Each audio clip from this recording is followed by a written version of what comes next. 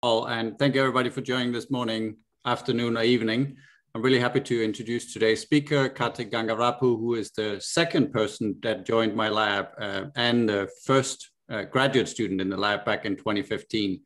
Karthik is well known by now, I will say, both from a scientific output. I just wanted to share his, in terms of just getting things teed up, his paper is in fact on the cover of Cell this morning. It's a pretty good paper and a cool cover.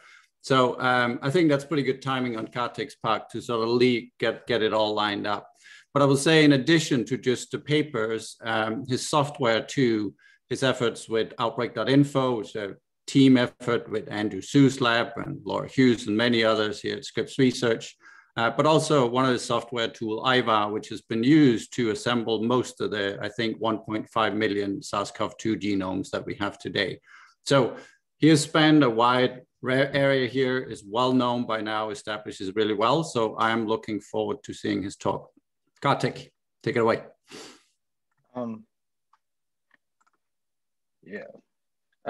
you for that introduction. Right, so for today's talk, I'm sort of going to focus on our work over the last year on SARS-CoV-2, and I have a tight 15 minutes, so I'm going to get right to it. So infectious diseases have sort of always been a threat to public health and have shaped socioeconomic factors since like the beginning of human civilization. The first non-epidemic was actually detected in Babylon in 1200 BC with what was thought to be something similar to the flu. And in the old world, most of the pandemics are sort of the plague pandemics and smallpox. Cut to like after the 1800s, we have a much better record of the different outbreaks that occurred. Even over the last 5 years, we've had the West African Ebola virus epidemic, the Zika virus epidemic, and currently the ongoing COVID-19 pandemic. So infectious diseases have sort of been recently discovered and tend to emerge or re-emerge and cause continuous outbreaks are sort of termed emerging infectious diseases, and viruses form an important part of these diseases. Typically, the viruses keep circulating in a reservoir species and keep jumping into the human population and cause outbreaks. Or in cases like Zika, for example, they could continue circulating at low prevalence in the human population and cause general outbreaks with changes in epidemiology. So the first sort of public health intervention taken based on an epidemiological study was during the Broad Street cholera outbreak. This was an outbreak in London during the third cholera pandemic, which was raging worldwide at the time. So during this time, it was mainly thought that cholera spread through air. But John Snow, who was this anesthesiologist, had this hypothesis that cholera was mainly transmitted via water. So during the 1854 outbreak, he sort of mapped the cases of cholera, and he found that a lot of them sort of clustered around this one pump on Broad Street. And he sort of hypothesized that the outbreak was being transmitted due to the contaminated water at this pump. Interestingly, there was a brewery nearby where there were no cases of cholera recorded. The reason being, workers at the brewery were offered a daily ration of water and beer, and well, they just drank the beer, so it actually saved their lives. So once he sort of noticed this, he petitioned the local council, and they actually had the handle removed. Now, here I'm showing you the number of cases over time due to cholera and deaths in 1854, and you see that the pump handle was sort of removed as the outbreak was waning. So it is debatable how much it actually did to curb the spread of the outbreak. But regardless, this is sort of the first recorded public health intervention based on sort of spatial epidemiology. He sort of published these findings in a paper called On the Transmission of Cholera, on the mode of transmission of cholera, but he sort of expanded that work with another experiment, which he sort of termed the grand experiment. So during this outbreak, districts in London were mainly supplied by these two water companies. Region 1 was supplied by the Southwark and Vauxhall Company, and Region 2 by the Lambeth Company, and Region 3 was a mix of the two. So he sort of stratified the population based on the water supply and looked at the mortality rate due to cholera across these groups. What he found was that the area supplied by the Southwark and Vauxhall Company had a mortality rate that was roughly 5 times higher than those supplied by the Lambeth Company. This sort of made sense because Lambeth had actually moved their water intake from the River Thames upstream of where the sewage was actually dumped into the river. So because of that, they were actually not supplying contaminated water. So this sort of confirmed the hypothesis that cholera was indeed transmitted via water. So some of the questions addressed in the study formed sort of the basis for modern epidemiology, and John Snow is now regarded as the father of modern epidemiology. Some of the questions addressed were, when did the outbreak start? How is the outbreak actually spreading? And what are the factors that really sort of drive this outbreak? Now, even in modern epidemiology, even though the same questions are tried to be answered, there's a lot of changes that have happened since 1854. Primarily, the human population sort of grown exponentially from like 1 billion to over 7.1 billion. This basically means that it's a very wide geographic range that is occupied by the human population. In addition to this, there's a rapid expansion of the global transportation network. In 2015, there were over 4 billion people that flew via airplanes. This essentially means for a given pathogen, the transmission network available is both very big in terms of geographic range and also very dense, leading to very complex patterns of spread that can't be described by simply looking at case counts. Luckily, as viruses sort of replicate, they keep clocking in these mutations due to their error-prone replication process. So a lot of information about the transmission of a virus is actually encoded in the genome itself. So couple this with the rapidly decreasing cost of sequencing, you have an opportunity to actually use sequencing to track viral outbreaks. But the question still remains is that, given a certain set of genomes that you've sequenced from a population, can you actually go back in time and actually reconstruct this evolutionary history accurately? Now, the first sort of attempts in actually reconstructing evolutionary history on sort of these discrete characters were actually done by Kamen and Sokal in 1983. They created this fictitious species called communicules and illustrated about 77 different species that belong to this group. More importantly, all these species were actually part of an underlying phylogeny. For example, 73 here was the common ancestor of this entire evolutionary tree, and you had specific groups of species. For example, group A had these illustrated species as part of it. So what they did was they took these illustrations, distributed it amongst students, evolutionary biologists at the time, and asked them to sort of recreate the phylogeny simply looking at just the illustrations. And they found that the people that usually did best were those that tried to minimize the number of changes required to explain the entire phylogeny. And this essentially sort of leads us to this principle of maximum parsimony, which early on was a popular method to actually reconstruct evolutionary history. However, maximum parsimony methods sort of suffer from one key limitation in that they don't actually have any knowledge of the underlying evolutionary process. For example, if a sequence is going from an ATG to an ACG, maximum parsimony will tell us that the mutation is actually a T to a C. However, the underlying evolutionary process could actually be a T to a G to a C, and sort of maximum parsimony has no way of identifying if this intermediate nucleotide actually exists. Sort of around this time, there was another important discovery made, which was the molecular clock. The idea was that in 1975, they noticed that the rate at which these genomes evolved was actually constant over time. Here, I'm showing you some of the data from our older Zika work. Every dot here represents a genome. The x-axis is the date at which the sample was collected, and the y-axis is genetic distance, which is a measure of how divergent that genome is from a given ancestor. So you see this nice sort of slope showing that Zika on average is clocking in about 4 mutations every year. Now, this is an important concept that is used in what is called divergence dating. The idea being, if you have 2 genomes, can you actually tell how long it would have taken for them to diverge from a common ancestor?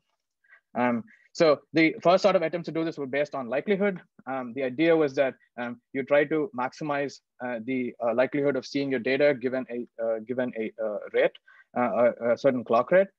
In this example here, if you have A, B, and C, or 3 genomes that you have, you can actually maximize the likelihood to reconstruct this evolutionary tree. In this tree here, every branch represents real time. So the estimated ancestor of A and B, which is number 2, it would have taken about time t1 to go from 2 to an A. Now, early on, the molecular clock was regarded to be constant over time, but then it was found that the molecular clock actually varied significantly based on either population bottlenecks or other epidemiological factors.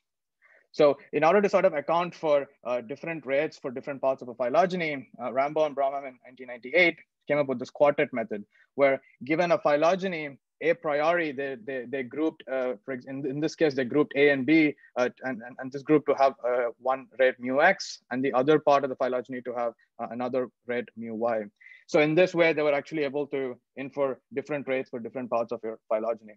Yoder and Yang sort of generalized this method for like n different taxa, n different groups, and with k different rates. However, the limitation here was that you would need to know a priori which parts of the phylogeny would actually require independent rates. And this is usually sort of impossible to determine for viral genomes. Around this time, you also had another paradigm of actually inferring evolutionary trees, which based on the Bayes theorem. The idea here is that you have two sort of main components, the likelihood and the prior. So given some data D, which in this case would be a set of sequences, and let's say you want to infer a parameter, say the clock rate, you have a prior called P of theta, which basically encodes any prior belief you have in what you think that rate should be. You then compute the likelihood and sort of put together, you get this posterior, which is the probability of seeing a given rate given the data that you have. And so by maximizing the posterior, the idea is you get close to the true parameter of theta. Now, to sort of give you a simple intuition regarding this paradigm, imagine you have a coin toss where there's a 50% probability of getting heads or tails. So you compute, so a priori, if I say that my prior belief is that the probability is around 0.16, I compute my likelihood, and finally I get this posterior, which is close enough to 0.5. However, if I specify a better prior, where I say that I think the probability of getting heads is about 0.16, you see that the posterior sort of moves closer to the true value of 0.5. Here, the posterior distribution essentially represents just the probability of getting a heads or a tails. But in Bayesian phylogenetics, the distribution will represent the entire sort of potential evolutionary trees that could explain the evolutionary process. So it's important to have sort of good estimation methods to actually sample that distribution. A popular method usually used to sample the distribution is the Markov chain Monte Carlo methods. And one of the popular algorithms in those methods is actually the Metropolis Hastings algorithm.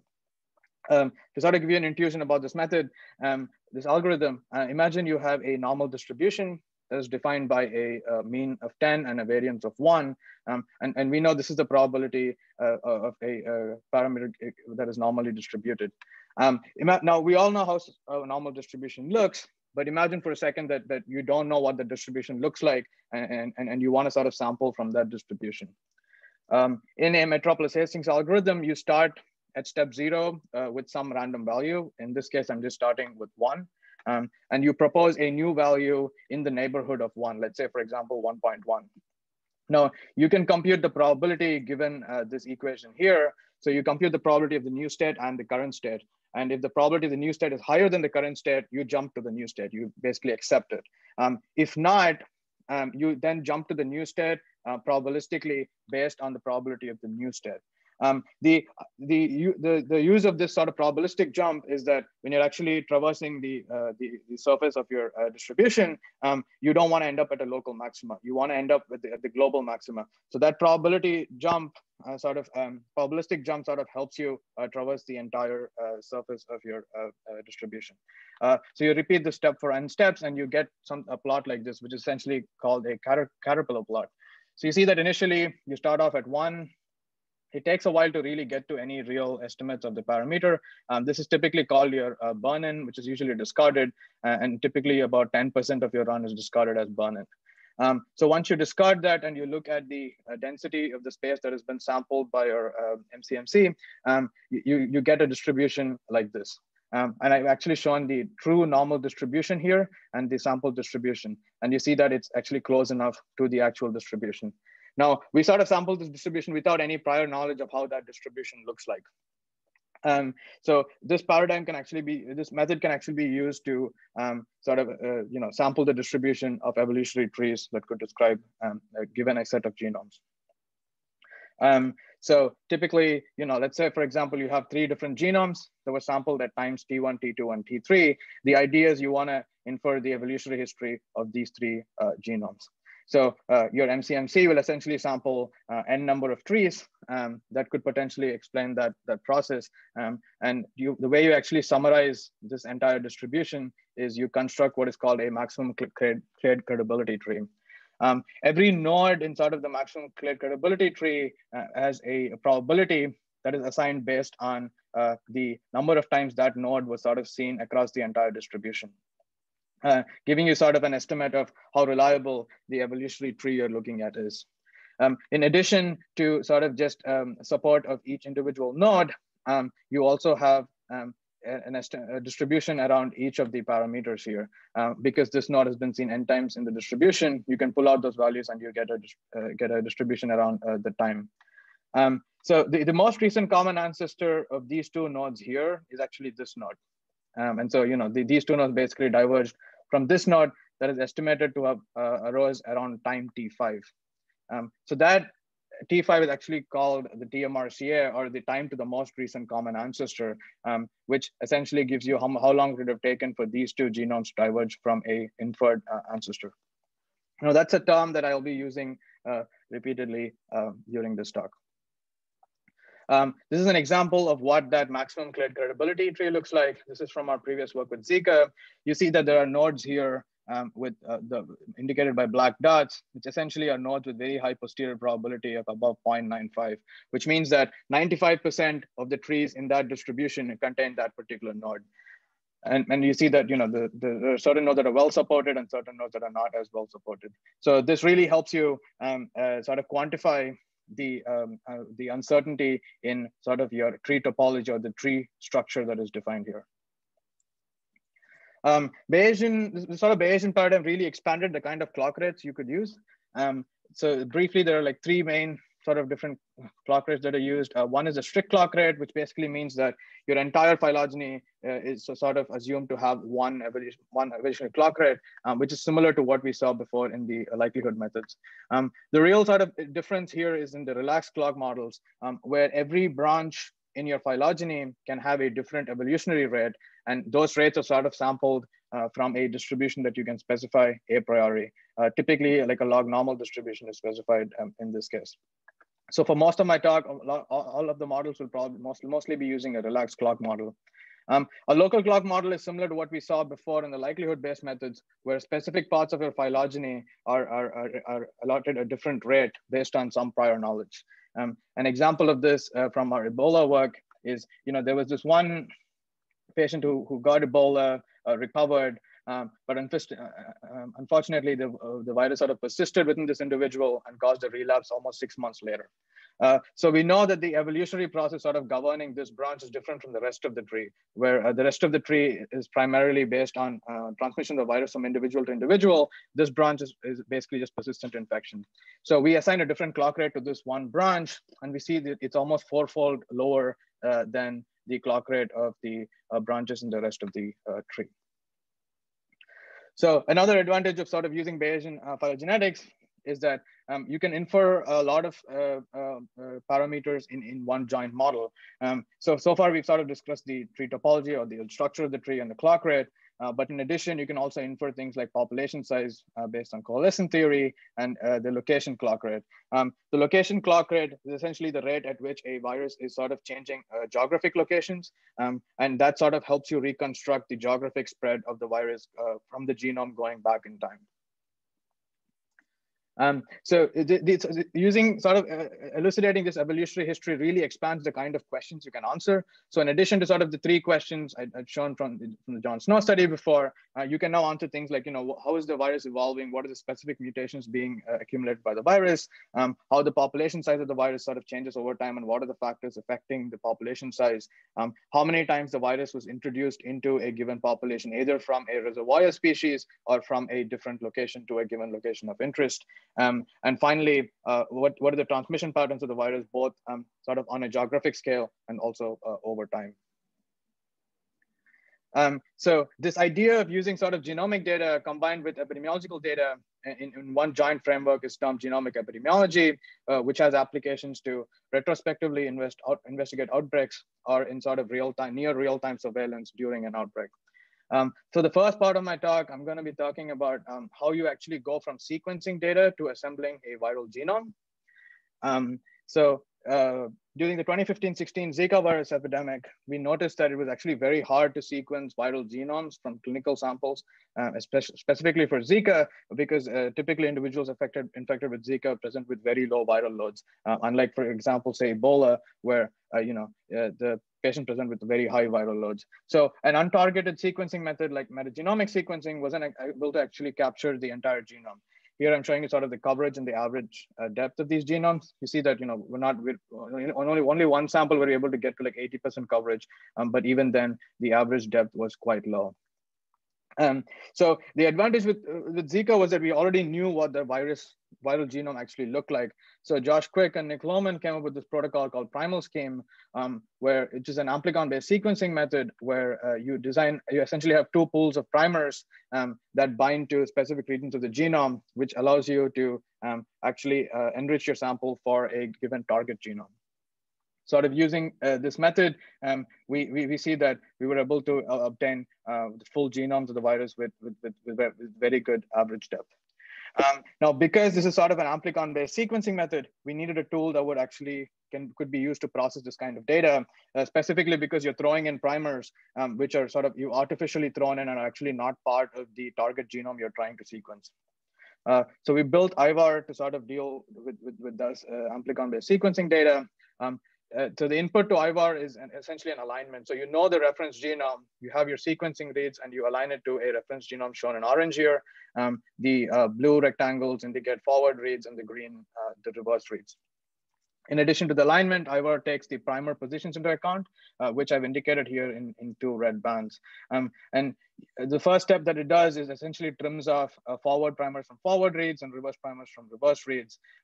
As we sort of developed IVAR really and have had a few releases, we noticed that there were certain labs that were actually using a next era step during their library prep, which essentially is a random fragmentation step where you take your molecule and you chop it up randomly, which means that not all your reads will actually contain the primer. So IVAR has an option to actually either include these reads or exclude them based on the library preparation method. And finally, with long read sequencing using sequences like nanopore, it was noticed that often you would find these aberrant amplicons where the read would start with the forward primer of one amplicon and end at the reverse primer of a different amplicon. And these reads tended to actually throw off the consensus calling. So we built a simple interval tree to essentially exclude reads that probably traversed more than one amplicon.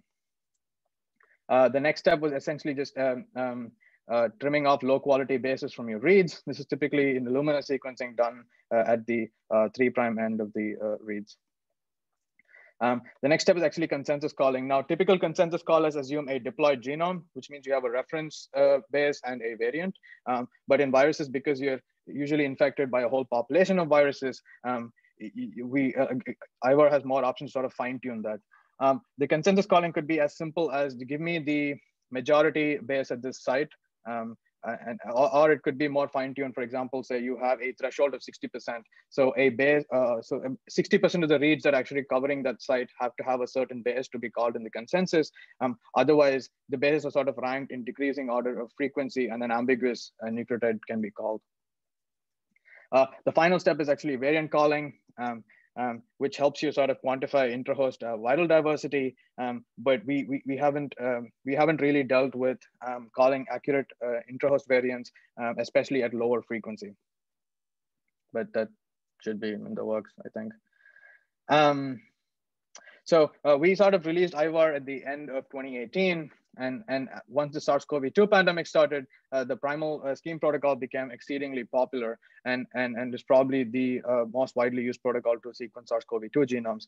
And so as a result, a lot of people started using IVAR to actually process their sequencing data, as evidenced by the number of releases we have over the year 2020. The most recent release was in February, where there was a Swift protocol which was amplicon based, that tended to add additional bases to the 5' end of your reads. So when you're looking for your primers, you would have to actually make that search more fuzzy to account for these additional bases. And as Kristian mentioned right at the beginning, IBOR has been reasonably sort of accepted by the community, with over 13,000 downloads on Conda and a lot more on Docker. And a lot of consortia have also been using it, so which has been remarkably helpful, both in terms of us getting rid of bugs and improving the tool in general. So far we sort of discussed, how you go from sequencing data to an actual consensus genome. So typically, once you assemble consensus genomes, you deposit them to a public repository, be it either during SARS-CoV-2, the most popular one is GISAID, or you could also have NCBI as a repository. For the next part of my talk, I'm going to talk about how you sort of combine genomic data and epidemiological data to really investigate, retrospectively investigate outbreaks. So I'm going to focus on two major outbreaks during the SARS-CoV-2 pandemic. One is the early outbreak of infections in New Orleans, and the second is the actual B117, growth of B117 in the US. So early on in the pandemic, New Orleans had the first wave of infections in New Orleans sort of started early and rose very steeply. Here I'm showing you the daily number of reported cases per 100,000 residents for 3 metro areas, New Orleans, New York, and Seattle. And you see that the peak in New Orleans is even higher than in New York and rose very rapidly. The first case of COVID-19 was detected on March 9th in New Orleans. And here I'm showing you the number of cases over time. So as a first step to any genomic epidemiology study, we went in and sequenced about 152 genomes from this first wave of infections. We tried to sequence genomes proportional to the number of cases, but obviously we're undersampled here. The first thing we noticed was that the genomic diversity of these genomes in New Orleans was actually very limited. It's actually very comparable to the genomic diversity that you find on cruise ships. Essentially showing that there were probably very few introductions of the virus into New Orleans and probably very homogeneous in terms of genetic diversity. When we actually go back and reconstruct our evolutionary history, we actually find that there's only one major introduction into New Orleans with a TMRCA dating back to median of 13th February. Now, the TMRCA and the time of introduction are related, but they're not the same thing. In this schematic here, is from Plessy et al. You see that if you have a set of cases, these are all cases within the UK, and you have a TMRCA here. The introduction could have happened at some point before the TMRCA, anywhere along this branch. So in order to actually identify the time of introduction, we look back at the sort of the geographic reconstruction of the virus. So if we look at when the virus actually jumped into New Orleans using geographic reconstruction, you see that the virus first got into New Orleans on February 11th. When we look at the source of this single introduction and where it's coming from, we see that most of the time these jumps actually come from Texas, showing that the epidemic in New Orleans is strongly connected to Texas. I say connected to because, as with any analysis method, the bias in your underlying data set will affect your final results. So there could be an intermediate location that we did not sample and is not present in our data set. So it could also be an indirect jump from Texas into New Orleans. To sort of address this issue, we looked at a secondary line of evidence using travel risk. The first step in actually computing a travel risk is to estimate the number of infections. Now remember, this was in February when there was little to no testing being done. So any reported cases were highly biased by that. We assume that the daily deaths are less biased compared to the reported number of infections. So we use the daily deaths to then estimate the daily number of infections back in February. More formally, we sort of use this epidemia package from LSHTM to do this, to estimate the number of infections. Very briefly, given a certain number of observed deaths, you assume a distribution of like the time from infection to death and the infection fatality rate. In our case, we assumed a distribution of time from infection to death based on the data from Europe, and we assumed an infection fatality rate of 1%. Now that you actually have the daily number of infections, you now need to compute when these infections would actually start becoming infectious. So we sort of follow this sort of schematic here where we know when the initial infection happened. And so we assume that the individual would start becoming infectious a day before symptom onset. And we assume that the individual is likely to travel throughout the infectious period, except if they received a positive clinical test.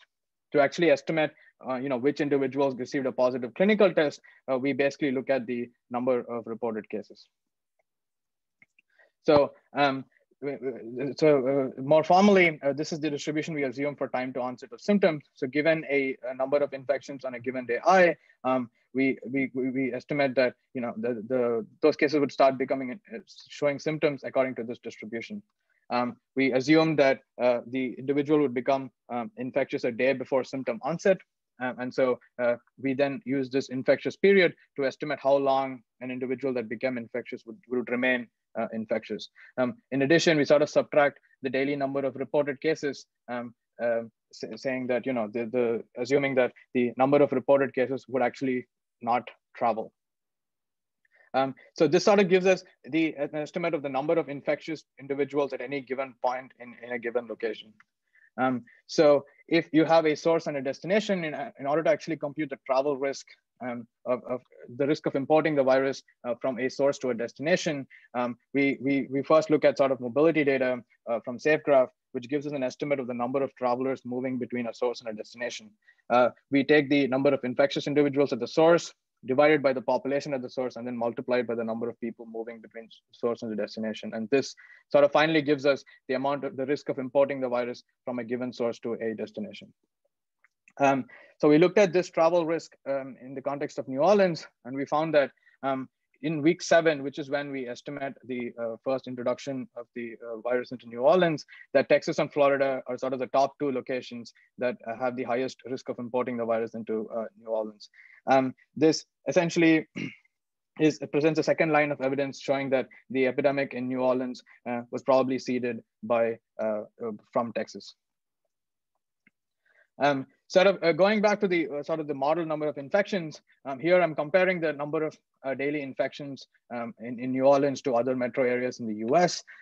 So you see that, a similar picture compared to the number of reported cases, where the first wave of infections started early in New Orleans and rose very quickly, with the exception of New York, where early on the cases rose quicker than in New York, but New York quickly took over. However, it's important to keep in mind that New York is a far more popular travel destination and has a more densely populated, so there's significant differences in epidemiology here. Now, the one event that sort of sets apart New Orleans around this time period from these other metro areas is actually Mardi Gras, which draws over 1 million visitors into New Orleans in every year. So in fact, when you look at the time of introductions, we see that there's a 98% probability the virus was introduced into New Orleans before Mardi Gras Day, which is February 25th. When we look at travel, we see that there is an increase in travel coming from Texas into New Orleans during the week of Mardi Gras. So given sort of all these things, we assume that there's probably something, Mardi Gras is probably important, and we try to quantify the number of infections that would have been caused on Mardi Gras Day itself, which is February 25th. In order to do that, we actually look at 2 separate models. So the first model is the model we use to get the daily number of infections, which gives us an estimate of the cumulative number of cases, number of infections required to sort of recapitulate this epidemic curve. For the second model, we know that there was one single introduction into New Orleans. So we sort of simulated the number of cases that would have been caused by one introduction starting on February 13th, all the way to Mardi Gras Day, February 25th. In order to do that, we used a negative binomial branching process model, where we assumed that the number of secondary cases caused by a single primary case sort of followed this distribution described by an R0 and a overdispersion parameter K. The overdispersion parameter K is essentially, we assumed it to be 0.16, which is characteristic of SARS-CoV-2 to show the variation in transmission of the virus. To actually look at R0, we looked at the daily infections and we used an R0 estimated from there about 2.6. So this sort of gives us the cumulative number of infections that would have been caused by one single introduction over that time period. So, you have two different models here, one sort of going forward in time, starting from one case all the way till Mardi Gras. And you have a second model, which is sort of inferring the cumulative number of infections that have been caused based on daily deaths. So so the difference between these two models will essentially be the total number of infections caused on Mardi Gras Day, because both these models are sort of unaware that an event like Mardi Gras happened. And so the estimates should line up. And so the difference would be the number of infections on Mardi Gras Day itself. And in fact, when we look at sort of that difference, we see that there's a 94% probability that at least 100 infections were caused on Mardi Gras Day itself, showing that it was indeed a super spreading event and probably responsible for the early first wave of infections in New Orleans. Now, the effect of sort of the first wave of infections is sort of lasted longer in Louisiana. So, Louisiana has had about 3 different peak waves of infection since April. And so if you look at the number of genomes in the second wave, you see that roughly about 40% of them descend from the genomes from the first wave, showing that the first wave had a lasting impact on the epidemic in Louisiana. So so far we've sort of looked at the virus coming into New Orleans and the story within New Orleans. So for the next bit, we actually looked at the other regions that were probably seeded by New Orleans during this time period. So going back to sort of the geographic reconstruction from the genomic data, we see that there are a lot of New Orleans probably seeded outbreaks in Texas and other parts within Louisiana itself. In particular, I want to draw your attention to Mississippi. At the time, we only had about 6 genomes from Mississippi, but all 6 of them sort of clustered along with sequences from Louisiana. And indeed, when we look at travel risk, we see that most other states are somewhere between 30 to 40% chance of importing the risk from New Orleans, except for Mississippi, which is consistently above 50%, showing that New Orleans was probably a major source of the epidemic in Mississippi. Now, around the time we were sort of wrapping up this project was when we started detecting the first instances of the B117 lineage in the US. So the B117 lineage essentially is a variant of concern, and it very quickly clocked in about 14 amino acid mutations, and is shown to be over 50% more transmissible. Here I'm showing you the collection date of these different genomes and the genetic distance on the y-axis. You see that this sort of lineage very quickly clocked in a large amount of genetic divergence and it continued evolving. The ongoing hypothesis is that this probably happened within some sort of immunocompromised patient. And so the evolutionary process governing that gain of those 14 amino acid mutations is different from the evolutionary process governing the evolution of the virus otherwise. Specifically, these are sort of the 14 amino acid mutations. Here I'm showing you the mutations within the spike gene itself. So around this time, we collaborated with Helix, which is a company that does testing across the US. And so they were also specifically looking for the B117 lineage. So we took the proportion of B117 cases over time, and we fit a logistic growth model to it. And we saw that the proportion of B117 cases growing at a rate of 8% per day. We inferred a transmission increase assuming a serial interval. And so we showed that the B117 lineage was about 41% more transmissible than previously circulating lineages in the US. Further, we sort of extrapolated this logistic growth function over time and showed that B117 will probably be dominant in the US by late March. This study was sort of done late January, but cut to sort of March, we saw that our prediction was not on point, but close enough, where around March 30th was when the prevalence of B117 exceeded 50%. Now, in addition to sort of just the testing data, they also sequenced a bunch of the B117 cases. And so we reconstructed the evolutionary history of these genomes. And we see that there were at least 22 independent introductions of the B117 lineage into the US. Specifically, there were sort of these 2 large introductions into Florida and 1 large introduction into California. it's important to keep in mind that in terms of our sampling, most of our sequences actually come from Florida and California, and so that is probably why you see large clades of Florida and California here. Sort of more importantly, when we look at the TMRCA of these groups of sequences, we see that the earliest introduction in the US happened in late November, and over the next 2 months, there were sort of repeated introductions of the virus into the US from an unknown location. When you look at these individual groups of sequences and look at the geographic sampling, you see that clades like the Florida and California are more homogeneous in terms of the geographic sampling, but clades like mixed 5 actually have a mix of sequences from Georgia, Texas, and other states, essentially showing that there was probably ongoing local transmission starting in December and over the next 2 months. However, given sort of the limited sampling time of just 2 months and the limited genomic diversity, we weren't able to sort of determine the direction in which this movement was actually happening. So, I mean, I hope I've convinced you with like these 2 studies that genomic epidemiology is exceptionally useful to sort of elucidate transmission patterns of an outbreak with unprecedented detail. In addition to sort of retrospective investigations, genomic epidemiology is also useful to sort of do almost near real-time genomic surveillance.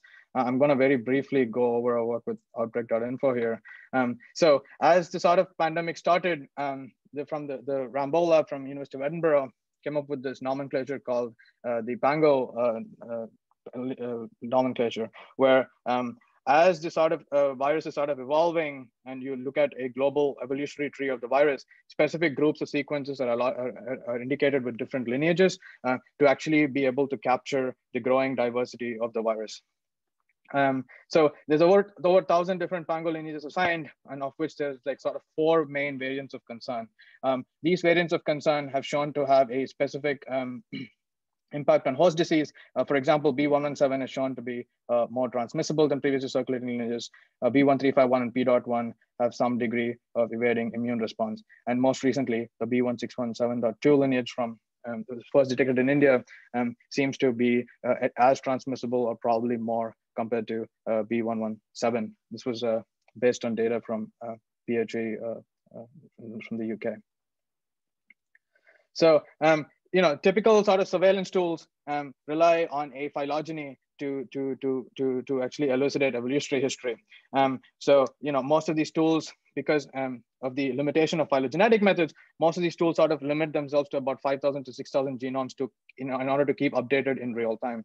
However, currently there's about 1.5 million SARS-CoV-2 genomes available on GZ, which means that these methods cannot actually scale due to the limitation of the underlying phylogeny estimation itself. So there was sort of this need opened up to actually have a surveillance tool that wasn't really phylogeny focused, but rather sort of focused on the changing prevalence of lineages over time.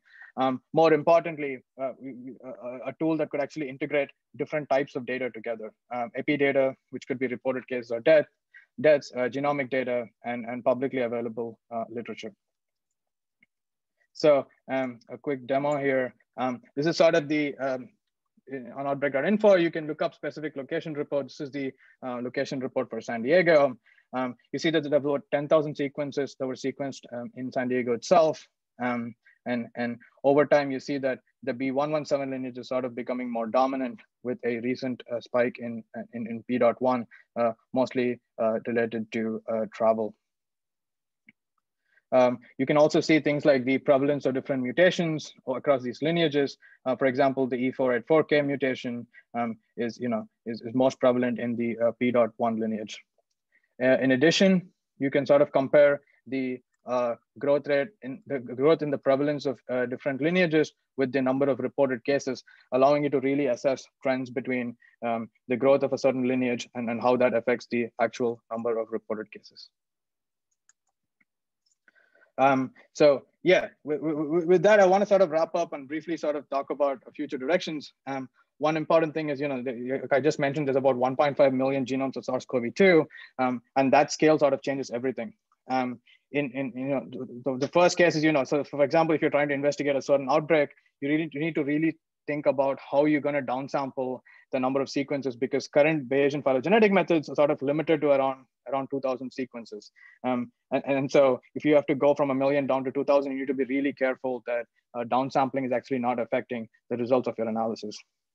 The other aspect of scale is actually the types of data that are also available. You have genetic data, epi data, you also have other types of molecular assay data, a lot of structural information, and sort of integrating all of those together into one sort of analysis is a hard job, but a lot of people working on it. Specifically, I think Nate and Edith in the lab are trying to investigate SARS-CoV-2 in San Diego and Jordan, and they've been dealing with some of these downsampling issues itself. The second thing is really accuracy versus speed. So, you know, the hardest part in any sort of Bayesian phylogenetic analysis is actually the search for the right topology of a tree to actually find the topology that would explain your evolutionary process best. So recently there have been advances in sort of variational Bayesian inference, where instead you sacrifice some amount of accuracy in the interest of speed, where instead of actually trying to get the actual posterior distribution, you try to approximate that posterior distribution. This has been some recent work from Eric Madsen's group and others. Guy, who actually kindly agreed to be here, is also working on has also had some work on trying to reuse previous analyses of evolutionary trees. So, you know, if you have an analysis and you have, like, let's say 5 new genomes that have popped up, he's developed methods to actually add those 5 genomes and sort of update the analysis and reuse the search results from your previous analyses, as opposed to sort of doing the whole thing from scratch. On the application end of things, you know, things like climate change are really changing the geographic range of where you see reservoir species. West Nile is first detected in Netherlands in 2020, as mainly probably due to the expanding range of Culex mosquitoes, which is the primary vector for West Nile. Raf in the lab has been doing some work to explore how changing climatic conditions change the host suitability of Mastomus natalantis, which is sort of the host of Lassa virus. And so, you know, when host suitability changes and the geographic range of a host changes, then the virus is being introduced into naive populations. And this is probably one other sort of important application of genomic epidemiology. And finally, I mean, I think throughout this talk, I've shown you the importance of actually using genomic epidemiology to actually get really fine resolution answers to questions during an outbreak. And so tighter sort of integration into routine public health practices would be very beneficial. And we're seeing a lot of instances of this during the ongoing SARS-CoV-2 pandemic. And with that, I'm close to done. I have a couple of acknowledgements. I don't get a lot of chances to thank people, so I'm going to go over the whole thing. Primarily, Bob Carey Lab, Jeremy Camel, Juan Cooper, folks at Bioinfo Experts, and Helix, who collaborated with us on the genomic epidemiology projects and sort of willingly shared data with us and helped us with the analyses. Max and Lauren from Johns Hopkins, who helped us with analyzing some of that mobility data. Gitas, who has been taking calls with me every 2 weeks for the past 2-3 years, answering questions in phylogenetics, and he's been remarkably helpful. The Search Alliance in San Diego, specifically Rob Knight's group, Genia's group, and Luis Veron's group, who we collaborate with to actually conduct genomic surveillance within San Diego. Philippe and Mark, and Guy, in fact, who actually built Beast, which we use to actually do a lot of our phylogenetic analyses, and who are also critical to sort of helping us set up analyses for the genomic epidemiology projects. I want to thank my committee, Ali, Erica, and Bill, who sort of supported me throughout my PhD, and Guy, who kindly agreed to be my external examiner, even though it's I think the night in Belgium right now, on a public holiday. Alicia, Paul, and Don from the Scripps Research Graduate Program for sort of organizing this whole thing and their support throughout my PhD. I want to thank Nate Gruber, who was a postdoc in the Andersen lab, who since started his own lab at Yale, with whom I did a lot of my earlier Zika work, but I didn't really get a chance to talk about that here. Jerry Zhang Chao and Chun Li from the Wu lab, who work on BioThings, which is sort of the infrastructure we use to really scale outbreak.info to about 1.5 million genomes. Emily, Ginger, Marco, and Laura, who've been working hard around the year, sort of trying to keep develop outbreak.info and maintain it. Laura in particular has taught me a lot about actually working with data, and working with her has been an absolute pleasure. Louis and Jake were buddies of mine who have since graduated from the SU Lab. Ben Good, with whom I published my first research paper, and Ben and Andrew were actually the first people to encourage me to apply to grad school. Andrew is one of my advisors and has also been mentoring me since undergrad, so for about I think 8 years now, and his advice has always been on point and very invaluable to me. In the Andersen lab, Manar, who was an intern with us, who developed an R package for Outbreak.info and is now starting graduate school soon. Katie, Ezra, and Justin been working on the clock over the last year to sequence SARS-CoV-2 in San Diego. Al worked on Beyond and some parts of IVAR. Nate and Glenn are fellow graduate students of mine. Nate's been working on SARS-CoV-2 and also some work on West Nile. Glenn's been working on Zika. Raf, as I mentioned, has been doing really cool stuff with Lhasa. Edith has been working on SARS-CoV-2. Matthias has since left the lab for a startup, but he had a lot of input when we were developing IVAR. Refugio, Emily, Michelle McGraw, Michelle Platero, they keep the lab running like clockwork and have covered for me multiple times when I've messed up with dates and stuff. Mark Zeller, I've actually worked longest with Mark, about 4 years, whether it was staring at alignments, bug fixes for IVAR, or the SARS-CoV-2 projects that he co-led with me. He's always been around. Of course, when things got really tough, he would send me images like this, where he estimates just as the probability of this sort of MCMC run drops, my career would also go on a downward trend. I think he was joking. And finally, Kristian. Kristian sort of framed my scientific outlook in more ways than I can describe. I think throughout the PhD, I've failed many times, and regardless of the outcome, he's always sort of supported me and encouraged me to pursue my own ideas. Finally, my friends here, Signe, Sid, Mike, James, and Henry, they've been around for this whole time period, whether it was me cribbing about analyses not working or giving me rides to the grocery store. They've always been around, and you guys are the best. With that, I'm done. I'd be happy to take any questions. Thank you, Karthik. That was awesome. And I'll say my encouragement last one night, of course, was don't disappoint us today, which I think we can all say that Karthik certainly did not. And this was a fantastic talk. And as you can see, an amazing amount of work. And I should say a tiny fraction of it. Karthik, doesn't like to talk about, all the great stuff that he has done, but there's a lot of work he didn't get a chance to discuss today. So really, really impressive. So we're running a little close to the 11 a.m. I'll say we'll run a little over because there's a lot of good questions here. So I want to make sure that we get an opportunity to go through those. If people have other questions, please post them in the Q&A.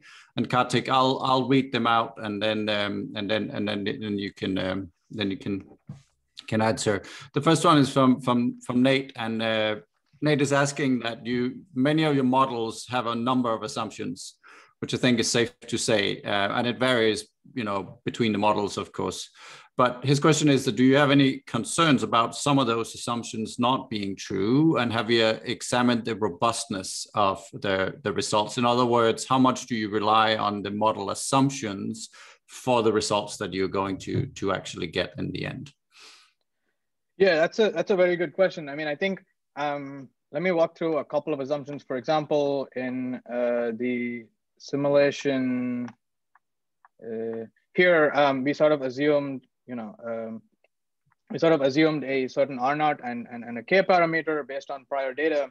We actually carry out sensitivity analyses, testing multiple different R naught values and K values, and we show that regardless of the initial assumptions, the conclusion itself does not change. When it actually goes to modeling the the number of infections here, what we do is, here we actually don't specify an infection fatality rate of 1% directly. What we do is we set up prior, and that is around with a mean of 1%. So the model itself sort of infers a different, the infection fatality rate. I think the other assumptions were probably here. I agree that some of these assumptions of a day before, the infectious period starting a day before are not straightforward. But we're sort of limited by, we don't have a very good estimate of when that actually happens. So some of those limitations might be tricky, but have been sort of widely used in literature. So we went ahead and used them. But in general, when we make any assumptions, we try to test them out using sensitivity analyses. Yeah, and one question there is that when we're wrong, what typically are we wrong about, and how wrong are we? Because again, there's a lot of my TMRCAs, a number of introductions, I mean, and all of these modeling too, but there's a lot of assumptions, right? But when things go wrong, how wrong do we actually end up being, and how does it affect the conclusions? I think in general, we're fairly confident that your final conclusions will not change. I think you might find that, the values might be off. For example, when you look at your travel risk, these values might be off by a little bit, but in general, the final conclusions of the result itself do not change. And as far as possible, we sort of test this out with sensitivity analyses to see what effect these assumptions have on our final results. Right. Second question here is from Doug Evans. Great talk, Karthik. Can you comment on how the introduction of vaccines might impact the ability to model COVID-19 transmission? So for example, when we look at P117, assumes to an extent a naive population. As we're rolling out vaccines, how might that actually limit our ability to do these types of analyses? Yeah, that's a very good question. I think specifically in the B117 example, at the time we assumed a naive population. But I think as sort of vaccines, the vaccines have become more widespread. As an example, for example, here we're looking at the proportion of B117 cases. We're not actually looking at the entire population. We're only looking at the percentage of COVID-19 cases. So as the vaccination sort of increases, your percentage, overall number of COVID-19 cases will go down, but that proportion will still hold. When it actually comes to transmission of B117, that's when with vaccination will get tricky because you're going to have vaccination sort of cutting off transmission chains of B117. There have been attempts to sort of model this using compartment models like SCIR, but it is not very straightforward to actually show what sort of an impact it will have on the subsequent spread. So that is as far as sort of just the epi modeling goes. In terms of genomics itself, with sort of an increase in sort of vaccination, you might find different sort of evolutionary processes of the virus. For example, the B1351 lineage that was first detected in South Africa, is known to have some level of immune evasion. So in a vaccinated population, you could see that previously circulating lineages will probably all go down in prevalence, but B1351, the prevalence would still increase, and you would sort of capture that sort of information in your evolutionary tree. Yeah, does that answer your question? Yeah, that definitely answers the question. And I think it's a good point, right? Because again, how these are going, the lineages are going to compete over time changes depending on what we do. I think one key thing to say here, though, is that while we might see something like the 351 lineage increasing in relative frequency, as we ramp up vaccinations, we would very much expect the absolute numbers of cases to continue to decrease dramatically. Oh, yeah. And that's pretty important when we look at these competitions, right? That sure, the relative frequencies will change. Likely P1 is another one, right? And I think we're even starting to see that now, but really importantly, the absolute numbers, both of the variants as well as non-variants, continue to decline. Which is important. So a good question here from Elizabeth, going straight to the big questions, which is that given everything you have learned during your entire PhD, but especially over the last year here, is that what lessons have we learned here, and how would you like to see them applied to public health policies in the US and more globally to most effectively limit the COVID-19 pandemic? In other words, how can we do better based on the kind of stuff that you have learned here? That's a big question. Yeah, I mean, I think, okay, so I think, even over the progress of the pandemic, it's sort of been seen that, genomic surveillance is actually the only reliable way to actually be able to surveil sort of the changing mutational landscape and to see how the sort of evolving diversity of the virus will affect things like vaccinations. So we definitely need a tighter integration of genomic sequencing into sort of routine public health. So you can see this sort of play out over the pandemic, where early on, if you look at the date at which a sample was collected and a sequence was actually deposited, that lag was actually quite high early on in the pandemic. But that sort of has decreased now. I think it's on average like 20 days in the US. So you have sort of the pipelines required to go from sample collection all the way to actual sequences. You see that the lag in that time going down. And that is extremely useful to have, almost near real-time sort of genomic surveillance. So we definitely need tighter integration on that front. I think some of the other things are also, for example, like the B117 lineage and the B1351 was essentially only detected because of genomic sequencing, where they noticed that, this lineage was sort of growing in prevalence. And when they looked into it, they actually found, they actually led us to some mutations that could actually have a big impact on host disease. So it's not just the US, but rather you would need genomic sequencing sort of scaled up globally, because the pandemic the virus clearly doesn't care which country you really belong to, and so it's able to move around pretty quickly. So essentially tighter integration of genomic sequencing into regular public health. And of course, on the methods front, Bayesian phylogenetic methods right now are currently sort of limited to about 2,000 sequences. And you want to really be able to accurately infer evolutionary history. So there needs to be a lot of development on the methods front itself. I think over the pandemic, we've seen a lot of tools being used, but that were not really meant to be used at such a large scale, but sort of retrofit into being used. And so that worked during this pandemic, but there's clearly a lot of development on that front that's needed to really scale up such analyses. Yeah, no, I totally agree, and I will add one sort of insight on my own side too from your research, right? Is that when we looked at B117, which was detected in the UK, and they warned the world and said, look, you need to take this seriously. And that was not done in the United States, because we are always in this waiting pattern and say, well, maybe it'll be different here, because it never is different, right? It's always the same. But again, there's this belief that maybe it's different, and what your paper shows is actually it's no different, right? What the issues that dealt with in the United Kingdom, we're going to be dealing with in the United States too, if we don't do something really proactively. And again, the lesson here from that study is that we can now see B117, as we predicted, is now the dominant one all across the United States. Of course, we rolled out vaccines rapidly, which really helped with this, right?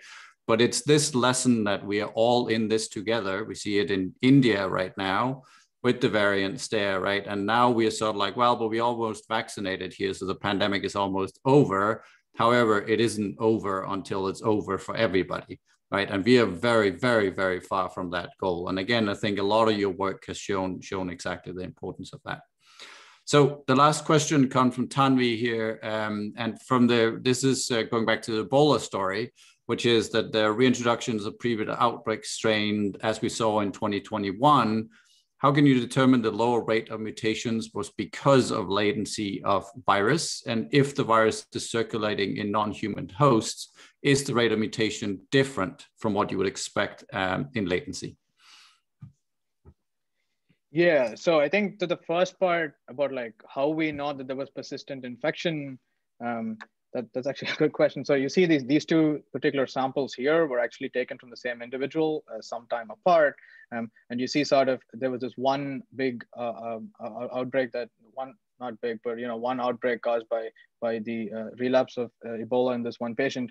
And you see that this evolutionary branch essentially connects this sample with this outbreak. And so that's how we know that, this is the branch that probably had persistent infection. And in fact, based on this is how we first realized that it probably might be persistent infection. In terms of non-human hosts, that's a very good question. I mean, unless you actually go out and surveil and sequence the viral genomes from reservoir species, it might not be straightforward to infer exactly how the virus is actually moving around in non-human species. But in the evolutionary tree itself, if you can see, you will be able to see if it's a completely new jump from a reservoir species, because imagine you have like a big, global phylogeny of Ebola, and you have a certain outbreak, but if there's a jump from a reservoir species, then there'll be a certain amount of evolution that you would not have captured because you're not sampling the reservoir species. And so that clade will sort of cluster distinct from, let's say a previous outbreak, or there will be enough amount of divergence from one outbreak and that new cluster that happened because of a jump from a reservoir species. So you could determine if the virus is actually jumping from a reservoir into human population, but it's not an easy answer. It's not straightforward, and that sort of requires careful analysis. So when we look at, I mean, if we, for example, if we look at the 2021 reemergence in Guinea, right, which connects five years ago to survivors there, which is a long time to walk around with Ebola in your body. You're not sick, you don't actually have Ebola disease, right? But the virus is there. Are we 100% sure that, that virus actually did evolve in a single individual during that period of time?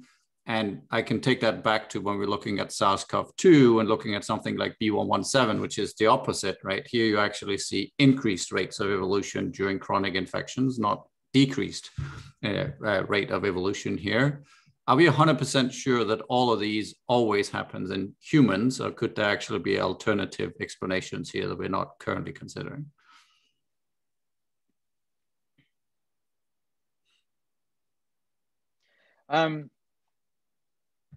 I think I don't think there's an easy answer to that question. So for example, like the Guinea outbreak connected by a long branch, that evolution could have very well happened in humans or in a reservoir species.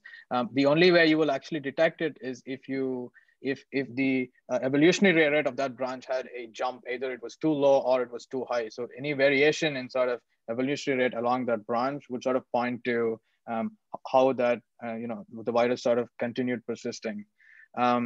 With respect to SARS-CoV-2, the suspicion is that it's within humans because the amount of time it was, I think the virus was essentially the TMRCA of the B117 was in early September. And so within basically a month, it clocked in about 14 non-synonymous amino acid mutations.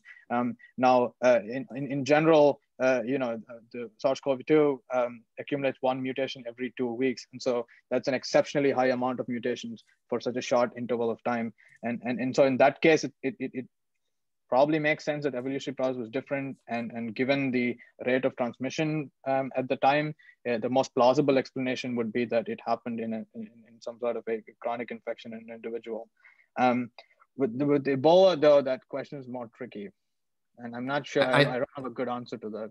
Yeah, I think you just said it, though, because you said it's the most plausible explanation, right? That's why I asked you if you're 100% sure, because we aren't. Right, that's the key thing here, that a lot of what we're doing here is not to get a proof, right? But it's highly consistent with processes that we do have some data on and have reason to believe that there could be mechanistic reasons for why it's this way and not that way, for example. But yeah, complete proofs at 100% certainly lacking. All right, so those were for the questions. Thank you again, Karthik. This was fantastic. We have a private session next up. Paul, is there a couple of things before we hop over to that? No, that was all. Just remember to copy that link in the chat box, and we'll see you there in a few minutes. Thank you, Paul, and thank you all again for attending this talk. Great talk, Karthik. Thank you.